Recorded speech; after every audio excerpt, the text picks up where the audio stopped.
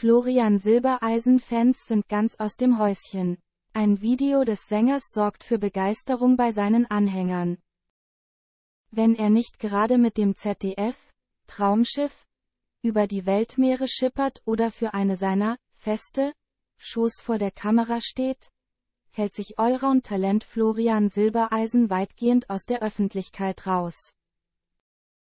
Umso größer ist die Begeisterung bei seinen Fans, wenn es Neuigkeiten über Florian Silbereisen gibt.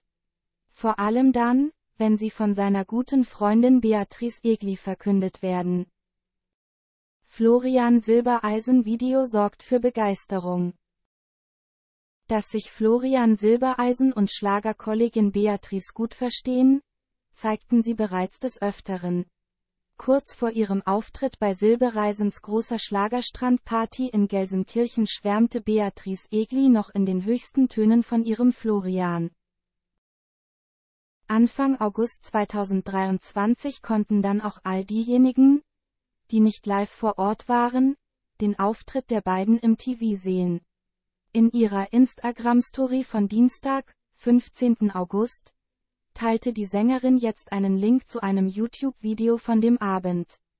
Die Kommentare darunter sind eindeutig: Die Fans von Silbereisen und Egli sind ganz aus dem Häuschen. Schlagerfans sind ganz aus dem Häuschen. Bislang war der Auftritt der beiden lediglich Teil der großen ARD-Show. Auf dem YouTube-Kanal von Mein Herz schlägt Schlager ist das Duett von Beatrice und Florian mit dem klangvollen Namen Das wissen nur wir jetzt als einzelnes Musikvideo abrufbar. Ganz zur Freude der Fans, die das Paar gerne zusammen auf der Bühne sehen. Unter dem Video häufen sich die Kommentare von Schlagerbegeisterten, die ein Knistern zwischen den beiden zu verspüren glauben. Es wäre so toll, wenn sie ein Paar wären. Ich finde, es sieht bei ihnen echter aus, als bei manchen Schlagerpaaren, die wirklich zusammen sind. Ein toller Auftritt. Wirklich ein schönes Paar, ich finde, sie passen gut zusammen. Wenn es so sein sollte, wünsche ich beiden alles Glück der Welt. Oder, wow, da prickelt es gewaltig, sind nur einige der Kommentare. Den Träumereien der Fans setzte Beatrice Egli aber schon vor einiger Zeit ein Ende.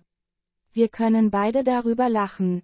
Und wir teilen uns die Bühne, aber nicht die Herzen, erklärte die Sängerin im Interview mit dem Kurier.